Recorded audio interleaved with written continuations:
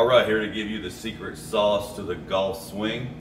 It's about 4 o'clock in the morning. I've been pulling 14, 15-hour days and stuff, so this is kind of where I have to do these videos at the moment, try to help you guys out. So what I want to discuss today is the compound pivot. That is the secret sauce, okay? So I want you to understand that when I say keep your head on center and say throw or backhand or whatever, when I do this, you'll see that my pelvis goes up. And then on the other side, my pelvis goes up. And then I throw, okay? Or I go backhanded, like so.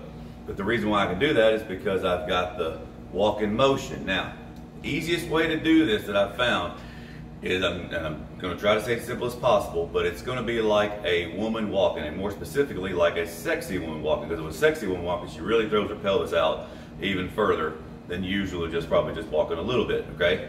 So when you do that, what happens is your foot's pushing, your ankle rolls a little bit, and your knee goes, I'm gonna back up a little bit, sorry for the long shot, but you can see how my knee kind of breaks into 12 o'clock. See, it's weightless right here. Now, when this pelvis goes out, like so, my head stays on center. So then you can swing or feel the whole body go over this right leg, and that's how you keep your head on center. It's not a sway, okay? So when you do this and the pelvis is here, now when I do that and the pelvis goes all the way out, I want you to understand that my right leg now locks. It really does. Now it doesn't go straight back like this. That's not what I'm trying to tell you to do, right? When the pelvis goes here to the side, I have all my weight on a right leg. If you stand on your right leg and you bend it, it's gonna not feel very comfortable, trust me, so the leg straightens. So when that happens, that's what pushes your weight back over to the left. So when you push your weight back over to the left and you make your pelvis go this way, you're pushing off with your right ankle joint. So when I tell people to roll their ankles, I want you to roll your ankles, and that should push your pelvis over and straighten your leg. Now, not necessarily, because when people roll their ankles, they also have been told to turn their body inside their hips. Now, this is what I keep seeing instructors try to teach. They try to say this hip's got to go back here in this socket. Well, if you do, you have a 2-foot balance. See, so everything I'm doing is a 1-foot balance. So it doesn't matter if, so you're right. If you say you throw and keep your head on center and you play great, 100%, you have a compound pivot if your head stays still, okay? Now, I've also seen people say they throw, and I give a lot of Zoom lessons, and I'm very appreciative of it, and it's wonderful to help you guys, because what you think you do and what you do are two different things. I do this for a living, and I see it every single day. People say, oh, I love your throwing video, and they do this, right? And that's not what I want. Or they're trying to turn, right? So they're thinking that they're doing this, and they're over here, head's over here, ass over here, right? Now, I want you to understand this. Now, I studied basic kinesiology just out of a book. I really want to try to improve myself. And then I found a role model in Mike Austin. And so this is Mike Austin, Mike Dunaway. I was able to see a lot of their stuff, never met them or anything of that nature. But I immediately was like, oh, this is what I was looking for, because I found it. And then I found somebody that hit the ball like the longest driver. So I want you to understand, no, I didn't come up with all of this. It's just how the human body moves. And so once I studied how the human body moves, then I found a model, and that was Mike Austin.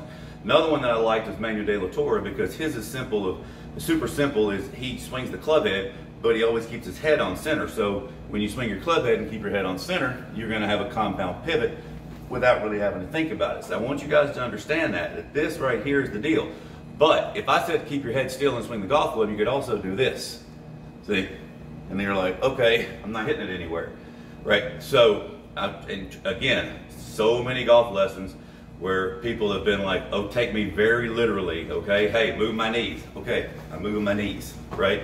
Or I'm really rolling my ankles, right?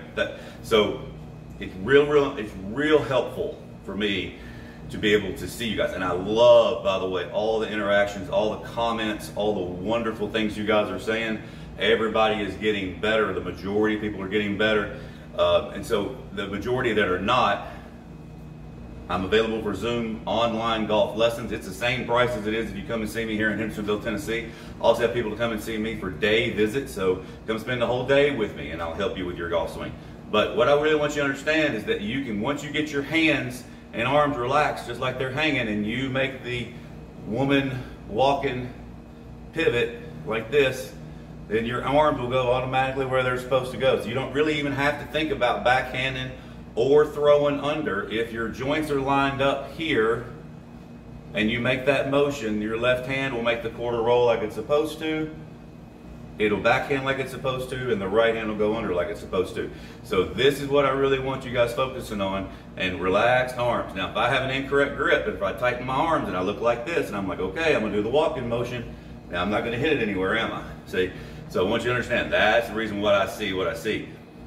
See all these people thinking that they're doing what I'm telling them to do, and I love you guys following my videos, right? And I love that people are getting better on their own. That's awesome. That's really what this is all about, is trying to spread this word of quit trying to turn your pelvis and hip back and turn through and set your pelvis on your right, set your pelvis on your left. When I do this, my lag is up here, guys, and my golf club whips. It does not do this and then turn. Because if you did, you're turning inside your pivot, you're turning inside this way, right? So this is the way you hit the golf ball the furthest. And I'm not saying that other things doesn't work, because there's a lot of world-class players that keep their leg bent and move their head off the ball and come into here to impact and turn and do all that kind of stuff, and can swing pretty fast, right? But this is how your body works the most efficiently. All right, so I hope that helps. Come see me or come get a Zoom online golf lesson. Look forward to helping you guys, and thanks for all the comments. Keep them coming.